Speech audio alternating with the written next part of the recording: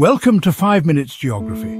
Today we will explore a truth that surprises everyone about Australia. Australia, a continent of staggering scale, ancient rock and vibrant life, stands apart, its vast, sunburnt heart fringed by a thin green ribbon of settlement. Most Australians cling to the coasts, leaving the immense interior and far north to nature. The north, closer to Jakarta than Sydney, should be a gateway to Asia, yet remains a sparsely populated wilderness. Darwin, the largest northern city, is more an outpost than a metropolis. Why has this resource-rich expanse never birthed a major city? The answer lies in climate, geography and history. Australia is the driest inhabited continent. Its cities follow the water, thriving only where the land is forgiving. The great cities, Sydney, Melbourne, Brisbane, Perth, cluster in temperate, well-watered corners. The north, by contrast, is a land of dramatic extremes governed by the wet and dry seasons.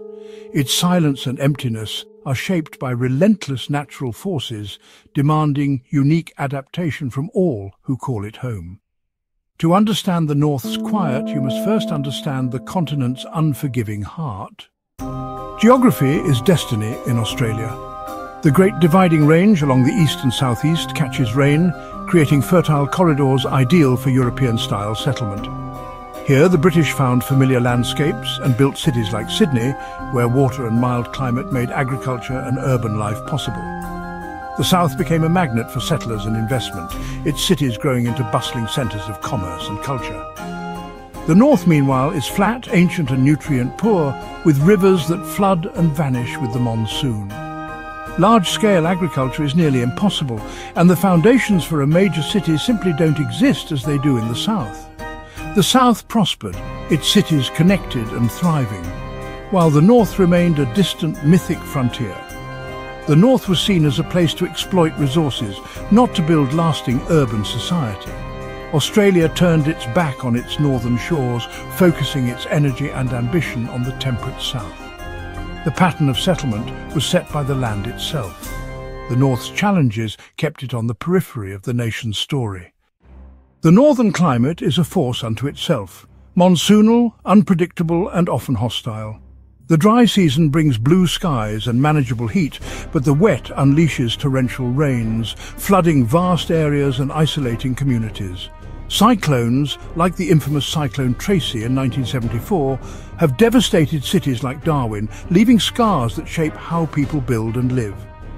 The environment here is not just challenging, it's dangerous, with tropical diseases, crocodiles and deadly jellyfish. Even the plants can be perilous. This is not a landscape for the unprepared. For early European settlers, the tropics were alien and intimidating. Building in the north is expensive. Homes must withstand cyclones, infrastructure must survive floods, and constant maintenance is required. These costs make large-scale urban development daunting. The climate that creates such a unique ecosystem also deters dense settlement. The north's wildness is both its beauty and its barrier. Here, nature always has the final word. The dream of a northern metropolis is constantly tested by the land itself.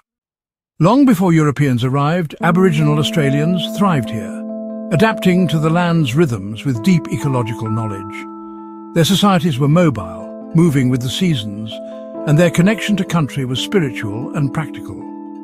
They mastered the cycles of flood and fire, finding abundance where others saw only hardship. Their settlements were networks of camps and sacred sites, not cities, but they flourished for millennia. The British, arriving with different priorities, tried to impose European farming and settlement on the north. Early outposts like Port Essington failed spectacularly, unprepared for the climate, isolation and disease. The south, rich in wool and gold, drew the empire's focus and resources. The north became a strategic afterthought, seen as a drain rather than an opportunity. The land's challenges reinforced its reputation as a hostile backwater. The north was left to languish, its ancient cultures enduring while colonial ambitions faded. The vision of a great northern city has lingered for generations. Darwin, as a Singapore of the south, a gateway to Asia, yet population remains the fundamental obstacle. With just 250,000 people in the entire Northern Territory, there's no critical mass to justify massive infrastructure investment. This creates a cycle. Without people, there's no infrastructure. Without infrastructure, people don't come. The tyranny of distance is most acute here, with small populations scattered over vast distances.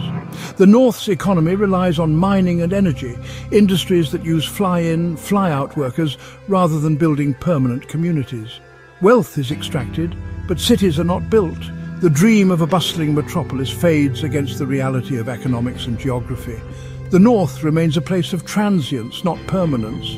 Its riches flow south, but its population stays small. Today, the North is shaped by new forces: indigenous land rights, environmental protection, and strategic military presence. Vast areas have been returned to traditional owners, making any development a matter of negotiation and cultural respect. The North's national parks, like Kakadu and the Daintree, are global treasures, protected by strict laws. Conservation now outweighs the old dreams of conquest and urban sprawl. The military maintains a strong presence, but its bases are self-contained, not seeds for new cities.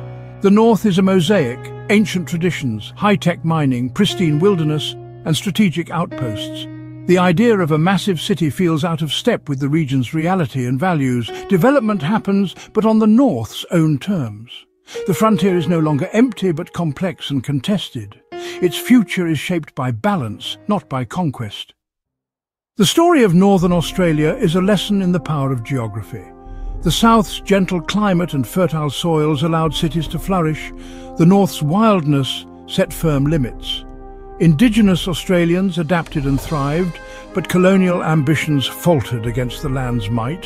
History and economics reinforced the North's secondary status. The modern economy extracts wealth without building cities, and the costs of overcoming nature remain immense. The North endures as Australia's great frontier, home to resilient communities, ancient cultures, and spectacular wilderness. It is vital to the nation, but unlikely ever to rival Sydney or Melbourne. Its value lies in its remoteness, its wildness, and its unique character. The North's destiny is shaped by forces greater than ambition. Here, the land itself writes the final chapter. That's all for today. Subscribe and share the channel, and join us again for another exciting episode. Goodbye.